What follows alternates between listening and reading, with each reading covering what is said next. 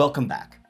For almost a dozen weeks now, we've been trying to understand various theories about the nature of minds: dualism, behaviorism, eliminativism, identity theory, functionalism, and more.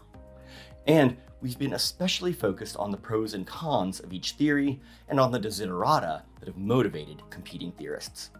But it's worth taking a moment to circle back to the question that we asked at the very beginning and that you might have been asking yourself along the way. Who cares? It's tempting to ask this question in a rhetorical or dismissive way, as though it were obvious that nobody cares, or at least nobody ought to care. That would be unfortunate, not least of which because you're stuck in a class where you're going to have to pretend to care for at least a few more weeks. But it's also a mistake because we've already posed the question quite deliberately and provided an answer. I suggested some general reasons to care about inquiry, philosophical and otherwise, that I surveyed in the first week of class. And we can also give some detailed reasons to care about the nature of minds in particular. The reasons that I've emphasized throughout this course are that questions about the nature of minds are closely related to questions about knowledge and responsibility. Theories of knowledge and theories of moral and legal responsibility each make assumptions about the nature of human cognition. I don't mean to imply that there's just one theory of knowledge or one correct theory, nor of legal and moral responsibility. On the contrary, the point is to emphasize that every theory of knowledge and every theory of responsibility makes some assumptions about the kinds of creatures we are, about what kinds of creatures can have knowledge, can be morally responsible, or can be owed moral or legal respect. And those assumptions invariably entail commitments about what kind of psychological traits and capacities are held by knowers, moral subjects, or moral agents. So, one important reason to care about the nature of minds is that minds are thoroughly interwoven with other topics that most of us already care about.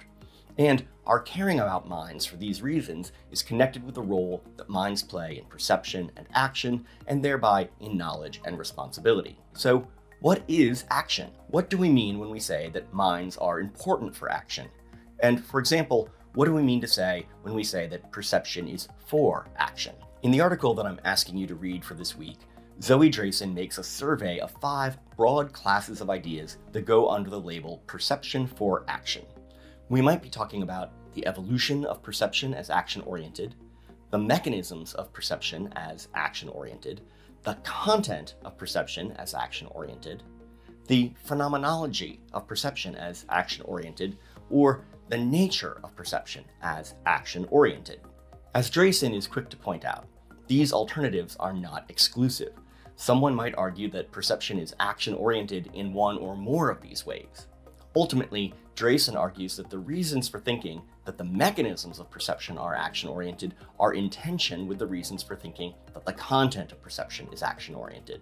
But we're not going to have time to delve into that in this class. Our goal is just to understand the options. The first idea, that perception evolved in order to enable action, can be understood as trivial.